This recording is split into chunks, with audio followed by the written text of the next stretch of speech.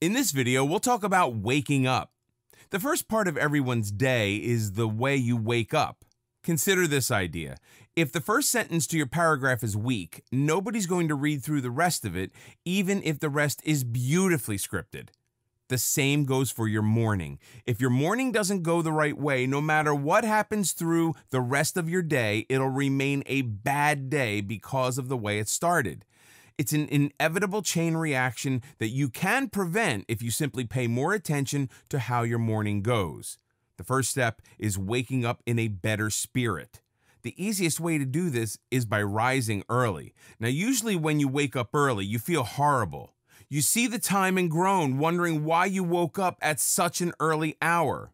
But what's making you wake up in such a bad mood is the time you fall asleep.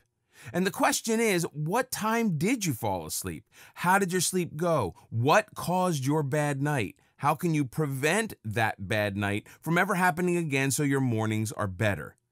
If you haven't realized it yet, this is all one big cycle. To have a good morning, you need a good night's sleep. To get a proper night's sleep, you need the right amount of sleep, and you need to go to sleep feeling good. In order for you to have a peaceful rest with a happily tired mind, you should have had a good day. To have a good day, you need to wake up on the right side of the bed. This cycle never ends, but there will always be a starting point. Hopefully from this course, you can have better understanding of your future path and how to navigate your destiny. How to start your day. No one can tell you how to live the perfect day. What's a perfect day to you could be a disastrous day to someone else. So the most anyone can do for you is point you in a direction that you might like. Cliched, but true, any good morning starts on the right side of the bed. And in most cases, the right side of the bed faces the window in your room, so you can catch a glimpse of the first rays in the light blue sky. Any morning you want to be worth it involves all your favorite things. This could be a bubble bath or a warm cup of espresso to kickstart your mind. Some people read a book while their mind is fresh to reminisce about their favorite characters throughout the day. When you're starting a day, try to never start it on a bad note. Typically, if your day commences well, then the rest of the day doesn't seem so menacing and you can better handle situations you face through the morning, afternoon, evening, and night. Don't tackle anything stressful in the morning. Things you know will take a long time and hard effort, save for after you've spoiled yourself a little in the morning. Most people assume that time for yourself is at night or in the evening when the day comes to an end. While this is an understandable assumption, time in the evening should actually be dedicated to wrapping up and completing your day. The best time to spend on yourself is the morning, when the sun is high and the day begins. Yes, you have to prepare for the following outcomes and responsibilities of the day, but that's why it's better to start your days earlier. Starting them earlier gives you more time to yourself, enough time to make the morning an enjoyable routine rather than one you resent.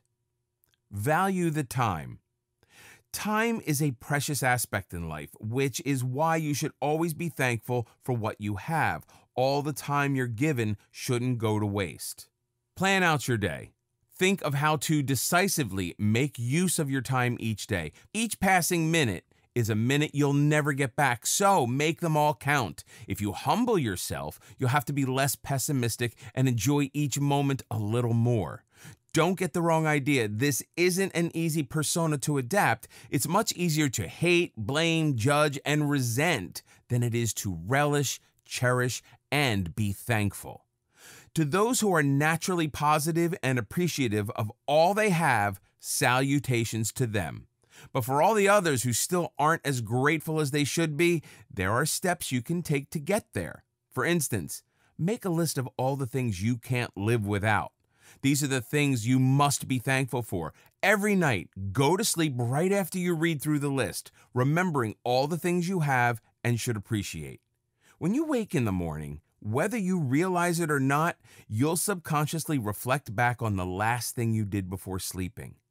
If that was remembering your gratefulness, then your first emotions in the morning should be relief and relaxation, knowing you have your necessities. You'll also realize the more grateful you become, the longer your list will get. The longer the list gets, the happier and more fulfilled you'll feel figuring out how much of your life is truly a blessing. In a way, all you're doing is opening your eyes to the reality of what can be taken away from you. And in this world, that's everything. It's an odd and simple way to uncover your inner gratitude, but it works anyhow. Enjoying your day.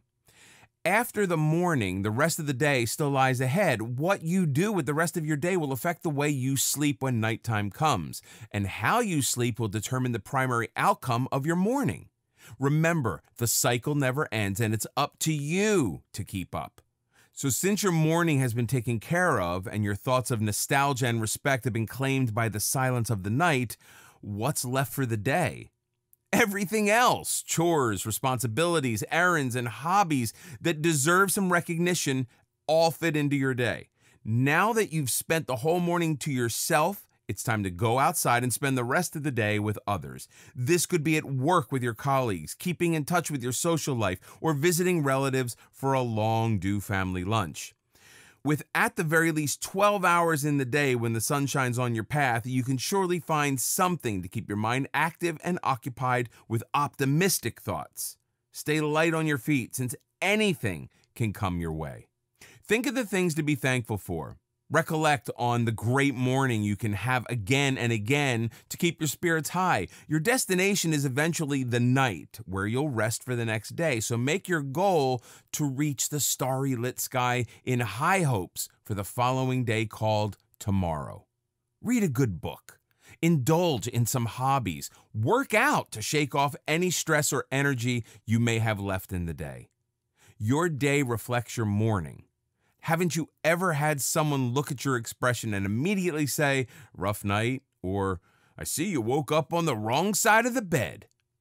Your morning has such a strong impact on your day. It literally shows on your face. So keep your head high, because you want everyone to know that you know how to enjoy your morning and then, by extension, your day. For more free educational content, visit learnforfree.biz. Content produced and distributed by AllSuperInfo.